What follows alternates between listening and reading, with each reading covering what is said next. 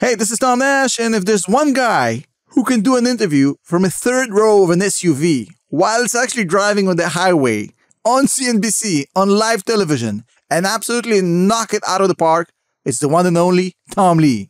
Check it out. I think one of the reasons these dips have been shallow is that measures of investor leverage, whether it's margin debt, which is still below July 2023 levels, or cash on the sidelines, which hit a record $6.1 trillion last week, or this past week, shows you that investors are still uncomfortably underinvested, and therefore these dips are opportunities to add. I've been traveling in Latin America for the past week, meeting with a lot of pension funds, and we're getting the sense that these investors are waiting for a dip. So as soon as you get some sort of wobble like today, I think these are quickly met by buying.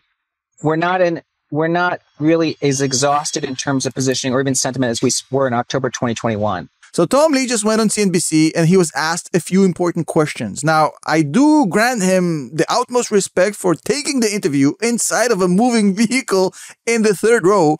And the only reason I know that he was in the third row is because he literally posted the picture on social media because he's a G, he doesn't care. Now, he was basically asked if this recent sell-off that we've seen is the beginning of a market pullback, or is there way more gas in the tank? Basically, the ultimate question he gets asked 2 or 3 times an hour. And he basically said the same thing he says every fucking time, which is, look, guys, there's too much money on the sideline. There's way too much money on the sideline because everybody were bearish in 2023, didn't think that they can make money in this market, myself included, but because IDCA, I didn't have the bad faith of those folks went to cash, they stayed outside, on the sideline, and now there's $6 trillion of cash dying to get in this market, but thinking that this is just too expensive. And every time there's going to be a little dip in the market, a little pullback, these guys are going to fill it up right away and they're going to prop up the market for a long time because it's going to take a hell of a lot of time to burn through $6 trillion of sideline money with lots of FOMO, which means the market can't physically crash until this money is exhausted. All of these investors who are sitting on the sideline waiting to get in. On top of it, you have the Federal Reserve literally coming into this bonfire party we're having right now with a canister of lighter fluid about to pour on it in June, probably July, and absolutely send this thing to the sky. I mean, how is this thing crashing with all of this, with $6 trillion on the sideline, with the Fed literally about to lower rates and send everybody into the stratosphere? How?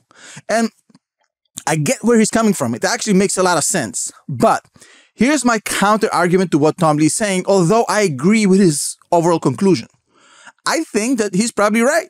I think we're probably going to have a great year. However, I'm not going to be sitting here and telling you that you should go all out, FOMO into this market, and absolutely ignore the potential of a cataclysmic negative event, which is maybe a low probability event by high consequences for sure. Essentially what I'm saying, look, guys, there's probably 90% chances that this dude is right.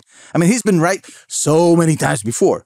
When everybody were bearish on the market at 3,500 S&P 500, this dude said, hey, we're going to 5,000 in 2023. And he was very, very close. In fact, I think he hit it right in the mark. Probably one of the only ones. In fact, I even thought that 2023 is going to be bearish. The only reason I didn't lose money in 2023 is because I basically just DCA'd all times like a blind robot. Now, if I hadn't and I pulled out, oh my goodness. Now, look, at the end of the day, you have to take into account the 10% chance that he might be wrong because it's the future, except Doc Brown and that 1.21 gigawatts DeLorean. I mean, we don't know what happens in the future. So at the end of the video, once I'm finishing recapping what he said, because I ain't done yet with Tom Lee, I'm going to tell you how I'm prepping for that little 10% that things might go south. Now, he was also asked a very interesting question, which I think you should listen to. And that question had to do with small caps. Why he thinks small caps are going to outperform the big caps, the Nvidias, the Microsofts, the Googles, the Meta. Check it out. We're emerging from a pretty terrible inflation cycle that was, crushing for smaller companies, especially their ability to raise prices relative to larger companies. And it's coming at a time when the Fed is about to make a pretty abrupt move to being supportive of the business cycle instead of fighting inflation. And on a valuation side, small caps are trading at 44% of the price to book of large caps. That's exactly where we were in 1999, and that was the launch point for 12 years of outperformance. So I think when investors start to allocate to stocks and the Fed starts to be visibly cutting, I think the Fed is not clear when they start, but when they start, I think it's going to be a big tailwind for small caps. It's the starting point. The S&P large cap is roughly 15 times X the Mag 7. The Russell 2000, if you look at the profitable companies there, have multiples more like 12 times.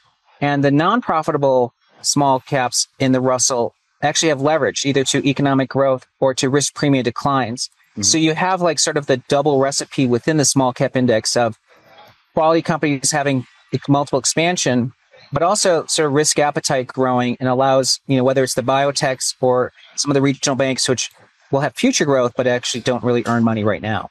So what he's saying here is very interesting. Now, look, Tom Lee is a fundamentals guy, but he also understands trends. He also understands micropsychology. He understands the way the market moves. He understands short-term, medium-term, long-term. The guy is a G. Now, what he's saying here is very, very simple. Look, 2022 absolutely smashed, crushed, annihilated small caps. As you would expect, when the market pulls back, stocks with high beta, the stocks that are in the high growth category, the small caps, they will be more violently hit. It's just a thing. The NASDAQ overreacts in both directions for good reason. The same thing with small caps. Now, what he's also saying, look, if you consider the fact that small caps got hit so hard in 2022 and they have not yet came back, not even close. And if you consider the fact that they're high beta stocks, which means that the market goes absolutely ballistic, these guys are going to 2x and 3x the market. And they're still lagging behind the big caps where all the big profits happen. And I have to agree, especially given the fact that interest rates impact the companies that have no money more than the companies that are sitting on piles of cash. If I'm borrowing, if I need capital, interest rates play a huge role not only in my day-to-day operations, in the way my company is evaluated, in my cost of capital, in my DCF, in my valuations, in every single aspect, access of money, cost of money, all of these things. For a company that doesn't generate positive cash flow, for the small caps, that's a massive, massive issue. And once the Fed policy changes and it goes from restrictive to accommodating in June or July, probably July, these companies are going to have another boost. So when you kind of consider all these things together, he actually makes a very compelling point. Does it mean you have to go 100% all in on small caps? No, that's not what he's saying. That's definitely not what I'm saying. I'm just saying that you should be on the lookout on great companies, of undervalued companies. Think about it this way. Companies that have been doing better and better every quarter, but the stock price has not been in the same level. In fact, the ideal situation is the companies that have better fundamentals every quarter, but worse stock every quarter. I think when he says that this is just the beginning of this bull cycle, I think it's 100% right. I think that if you look at the fundamentals of the big companies, if you look at Nvidia, Microsoft, Google, Meta, all the leaders in the market right now, even Tesla has been taking a beating, 35% down just recently, with great fundamentals.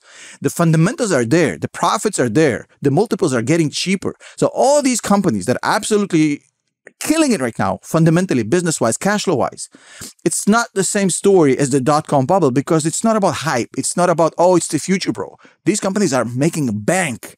The business is great. The business is booming, and we're in the beginning of the AI revolution, AI economy, whatever you call it. However, having said that, you got to acknowledge the fact that things were great a day before every single market crash, a day before every single correction, a day before the dot-com, a day before the subprime crash, and whatnot. And even though it's easy to kind of overestimate the upside in this market, I totally understand. It's human nature, right? We hate to look at the risks. We love the upside. I get it. But look, things might happen not the way we expect, and you got to prepare.